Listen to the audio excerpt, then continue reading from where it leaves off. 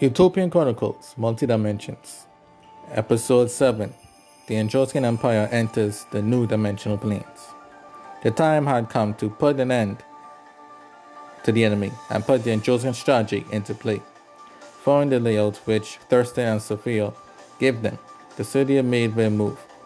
They found the encampment where the Mark guards and the Kentamechs would be.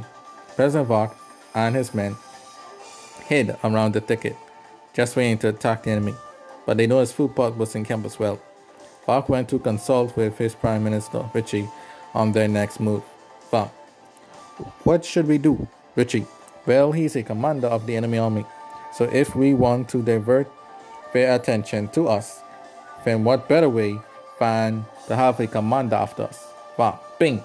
Commanded the troops. All right, men, charge! The city army moved like the wind to give their foe little time to react or to fire a single round. Fu was impressed by their attack. This was his first real battle, and he was determined to cut many of his foes. Foodpot: come, Androsica, feel my blade. Vark and Foodpot crossed blades. It was an all-out war. Richie then saw that they had done enough to the enemy, so he ordered a full-scale retreat. Fu popped his lid that they would just hit and run like that. Not realizing that this was a trap, Fu ordered his men to give chase. The Androsican plan was working. Now more can come without Chevalier's main forces even confronting them.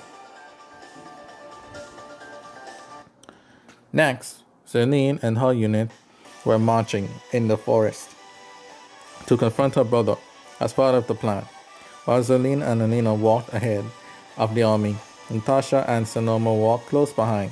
Sonoma couldn't help but to notice how well fit Celine was from the back, and he was staring. Natasha noticed this and said, Natasha elbowing in, "Hey, stop drooling over my mom." Sonoma whispering, "Hey now, I'm looking at Celine, not your mom." Natasha: "Well, she's my brother's mother, so I hold her as mine as well." Sonoma: "Well, your father has some good taste in women." Natasha walks off upset. Sonoma puzzled: "What? Naughty, wait." Alina: "Quiet, you two. We're here." The forces stopped as they now overlooked Weasel's gang's main camp. Celine: "I will go on ahead to meet with my brother. I'll give you the signal when it's time to attack." Natasha: "You can't go alone, my lady."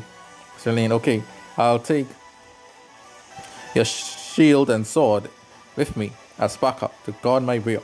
Natasha: "Well, that's all he's been knocking at this whole entire time," rolling her eyes. Celine: "Sorry, what was that?" Natasha panicked: "Oh, nothing, it's nothing." Sonoma: "Let's go, my lady." As the two left to go ahead, Natasha's mother, Alina, could notice that something was wrong, but she chose not to say anything because it wasn't right time to ask. Celine and Sonoma arrived at Weasel's camp and was greeted by Shanice, who ran up and hugged her. Shanice: "Sir, you have returned. I'm so glad to see you again." "Oh, who's this cute friend?" Winks. Sonoma blushes. Celine: "He's my husband's daughter's bodyguard." Shanice sadly says, "Oh, so you're still with him, huh?" Celine: "Yes, Shanice: "So I guess you're not coming back to us, right?" Celine: "To a life of crime? No. I came to see that my brother surrenders to us." Shanice: "You know that's not going to happen, right? So please leave before he notices you and your forces. Our forces us to fight." Sonoma: "If you care for Lady Celine so much, why don't you join us and live a better life?" Shanice: Well, you see, cutie, that's not that simple." Just then, Navi and Weasler spotted them, and Shanice said, "Sorry, sir, I meant to cut Celine with a knife." Sonoma blocked it with his tonfas, and the rest of the Androsican forces came out, and the battle began. It was a firefight. No side was backing down. Then suddenly a giant bony beast came between the two forces. Wieslow took a chance to escape, but he lost many of his supplies and his men were wounded. Janine, although not capturing her brother, still called it a victory. The army marched back to the camp after dealing with the beast. Natasha had a chat with Sonoma about how he was looking at Zerlin and was flirting with the enemy Shanice. Sonoma picked up on what Natasha's true motives were and were out of an outburst and went to mess with her head and said, Sonoma, well, I'm your protector, your shield and sword. Remember, last time I checked, I wasn't your man. Ben walks off ahead with a smirk on his face. Natasha stops in her tracks and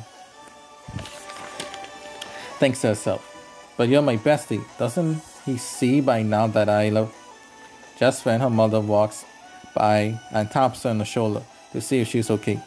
Natasha said, oh mother, I'm fine. Let's go. Alina, okay. Just don't let your emotions get the best of you. We're at war, remember? Natasha, yes ma'am, I know.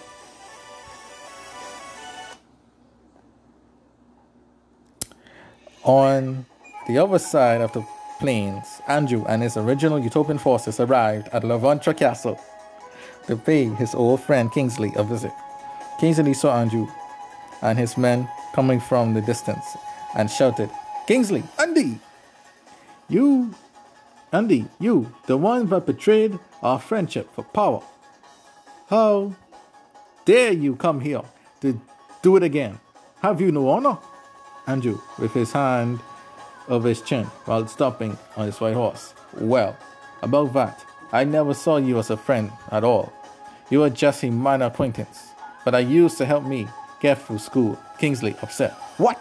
An acquaintance? And a minor one at that? How could you? Andrew, you was always so good at math, and I needed help. You were a sad and arrogant back then. I wouldn't dream of calling you a friend if I was forced at gunpoint.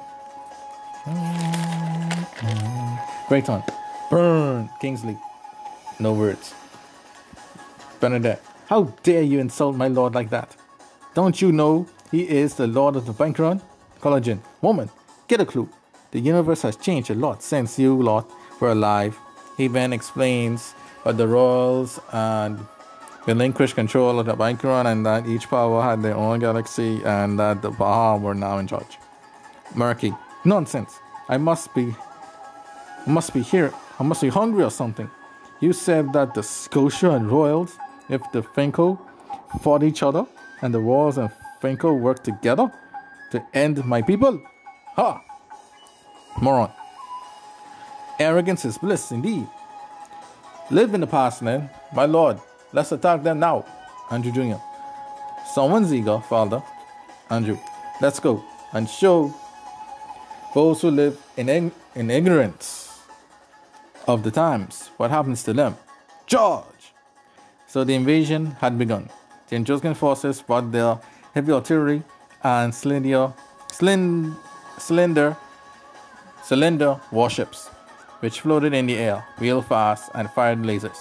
The Royal Bank Run were outmatched badly, and Zote ordered a full retreat, as Kingsley was still hurting from the revelation that his friendship with Andrew was nothing but a fantasy in his own head.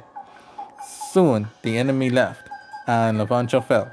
Andrew then ordered Grayton and the Tigran army to guard this very important place, as the rest of them would travel the land to take it and to look for Chevalier and Chevalier's castle that was well hidden.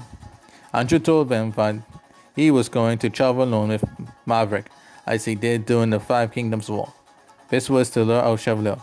Neil would go to Zernian's group, Moron with the Chancellor's forces, and Andrew said he would travel alone for a time.